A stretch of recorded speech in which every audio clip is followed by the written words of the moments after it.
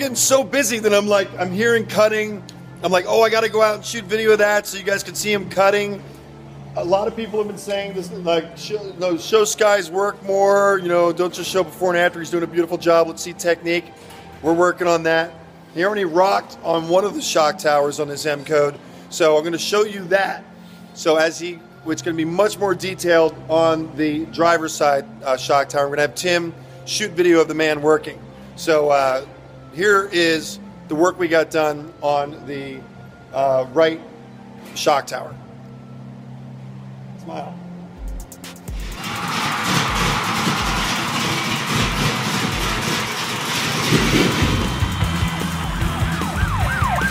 MustangMedic.com. We take the frustration out of restoration. Jorg's 1969 Mach 1 restoration project.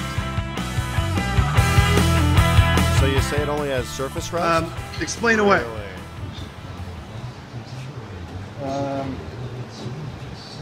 Where do I start? It's a lot of work getting these off. I mean, it's just like anything else. You're drilling spot welds and chiseling these off.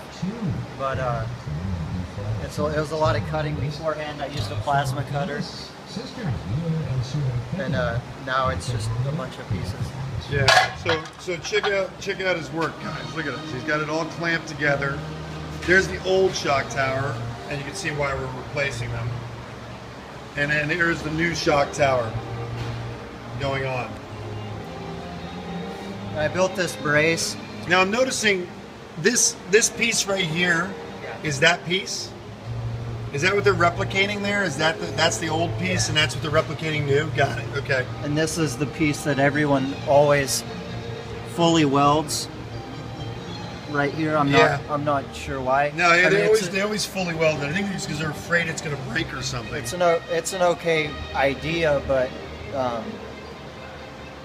the ones we get in don't look very good. So yeah, maybe they should brush up on it. So there it is. There is a brand new shock tower placed in on a 69 Mach 1. There's your brand new battery tray front apron, right front apron. I got enough sleep last night. I'm calling everything the right names. And there's the ugly side, which is going to get replaced shortly. And again, we'll do much more detail on the work that he's doing. But there it is. He had to build a brace down there, you can see, because he basically cut away the piece that was on the dolly. And again, red line stands is where we got the dollies at MustangMedic. We paint them Ford blue.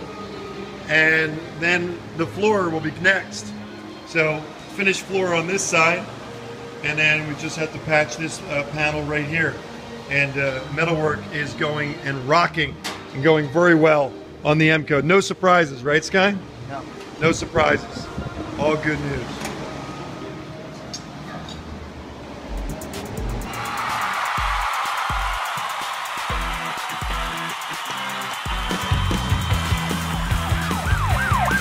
MustangMedic.com. We take the frustration out of restoration.